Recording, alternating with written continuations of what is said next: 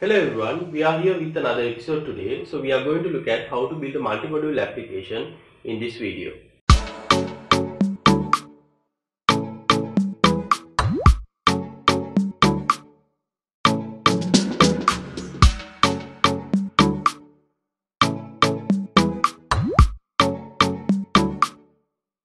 So as you know, we used to separate out the identical concerns into different manageable units in order to follow the best practices in software.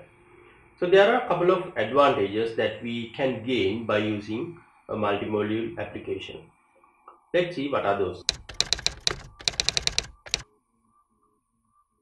First thing, independent development of a particular module will be done by a particular developer or set of developers.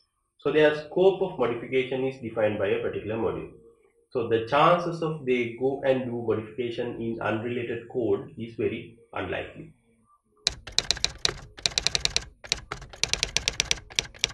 And the second one is the reusability of the code. So you can later figure out what are the other ways that you can reuse the module.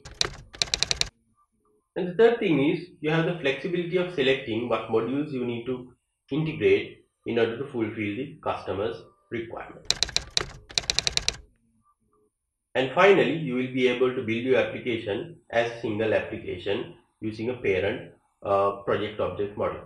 So I will be using Apache Maven as a building tool for this application. Let's go and see how the high level architecture looks like. So here we have an API module which consumes the data source. So the data source can be implemented using a JPA based implementation, or you can define it with a set of JSON files. But for this demonstration purpose, I will be using set of JSON files. Here we have the web module. Web module is mainly outputting a web view. So the web view here is primarily implemented with simple set of JSP files, but you can further extend it to TimeLeaf or any other implementation that you would like. On the API module is further extended to service orchestration layer. So the purpose of the service orchestration layer is basically to reuse the API module services available and to expose them to any other implementation that you wish to implement in future. Like if you are planning to have a single page application and or if you are planning to have a mobile based application, then those services will be able to reuse. Let's check out how the entity relationship works in JSON file structure. So this is a simple entity relationship diagram that I am trying to demonstrate here. So this is related to an electronic store. So you'll be having different electronic items. So product entity is kind of like a product catalog. So it will be maintaining product price, product name, and other information related to product. And order will be maintaining order related information when a particular user placed an order. So order item will be tracking what is the quantity of each and every product that user has ordered.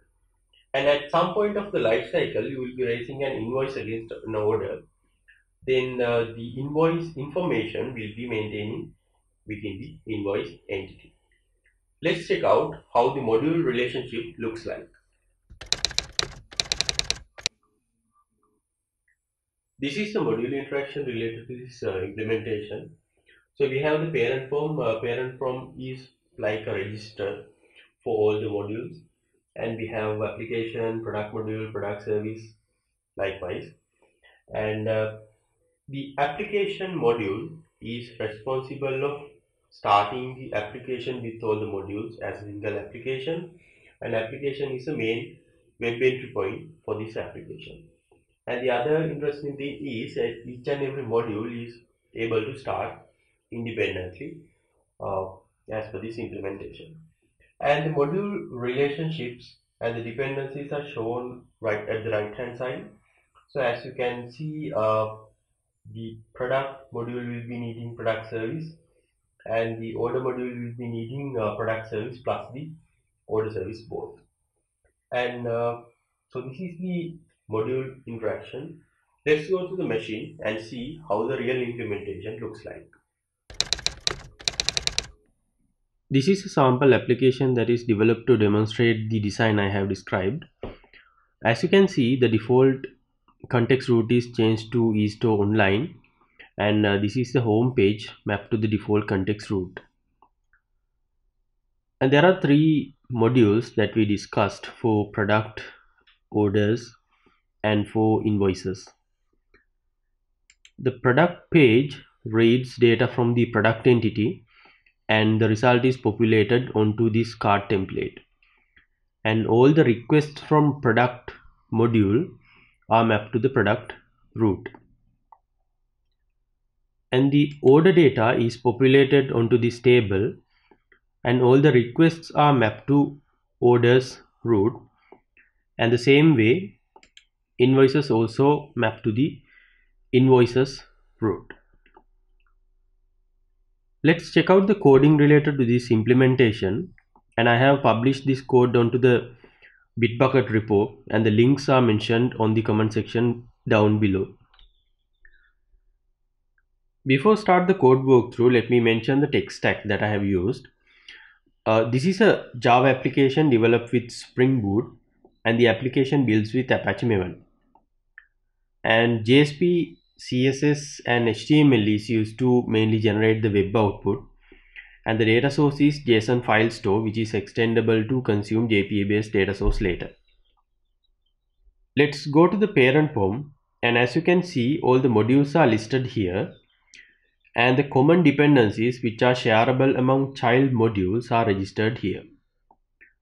And I left the JPA validation and H2 dependencies, and if you are willing to consume them, you can extend this application later.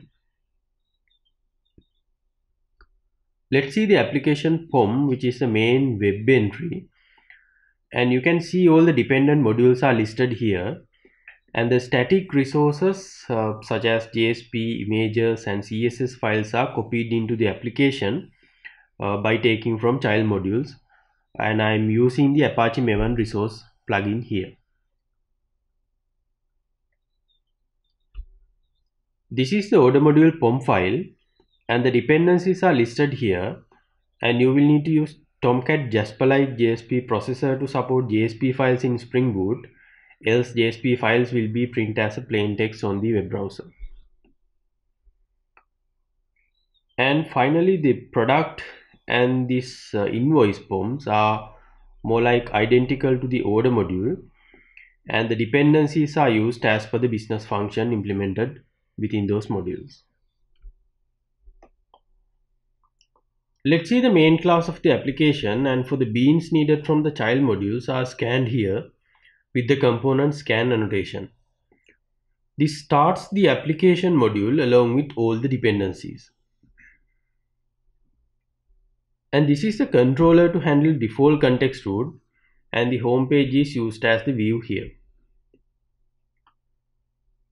Let's see the prepare index method. This method is to handle view from each module onto the single root controller, and this actually provides a single component for inbound and outbound request for better control of the web request. And the default context root is overwritten here on the application properties to eStore and here online. And let's look at the product service module. And the data access object, the DAO pattern is used to access data, and I have one method to get all the products here. And there are two implementations to implement the product DAO interface: to read data from JSON file store or to load data from JPA based implementation. And wiring of the instances are differentiated from two different qualifiers such as JSON and JPA implementation. And you can see the qualifier names here. One is mentioned as JSON and the other one mentioned as JPA. This is a domain class, and it is a plain old Java object, and it is convertible to JPA entity if you are extending this application to consume JPA based data source later. And we have product service interface and the service implementation, and it is looking for JSON qualified DAO for data. On product REST controller, a RESTful web service is exposed to enable extension to the service orchestration layer that I have mentioned during the design discussion earlier.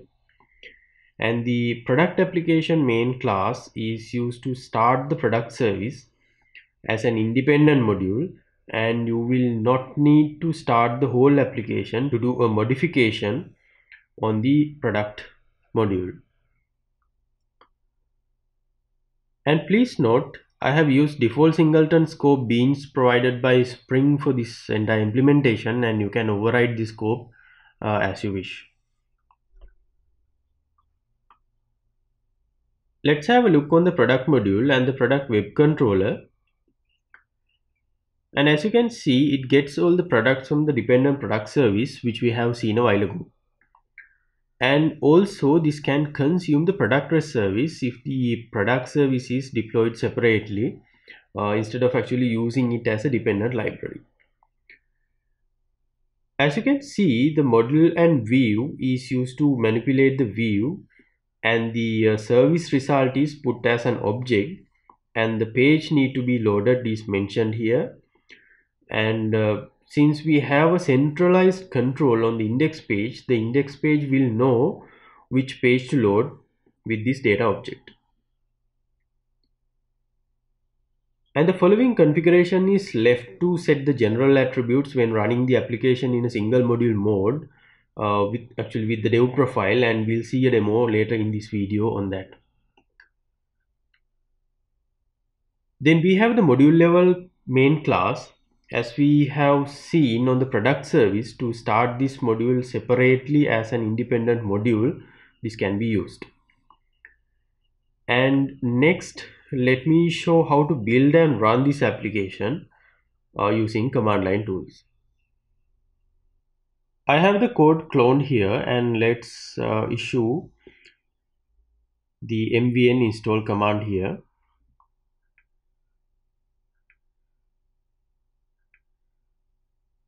And we are all good with the installation, and I will start the application with all the modules now. So we can use mvn spring boot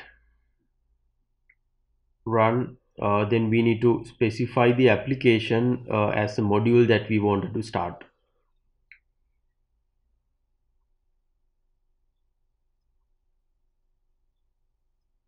All good with the application, and the application is started. Let's check out the application on the browser. So our application is functioning as usual. Let's start the product module separately. So we can use the same command, and we need to specify the module, and additionally I need to specify the profile since the beans are looking for the profile specifically. And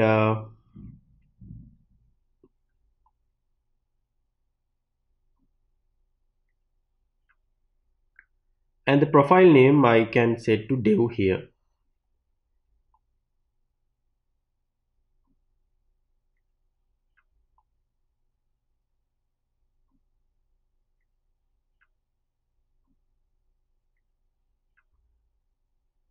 So all good with the logs, and let's see the application. Yeah, so as you can see, we get only the product module loaded onto the front end. And here especially remember that you need to define the profile as a dev, else the dev scope beans will not get loaded onto the context, and you will ended up with having a 404 error. This is all about the demo and the code walkthrough related to this. Thank you for watching. I hope you have learned something from this video. Please make sure your post notifications are on. Let's meet again in another interesting video like this. Until then, stay safe.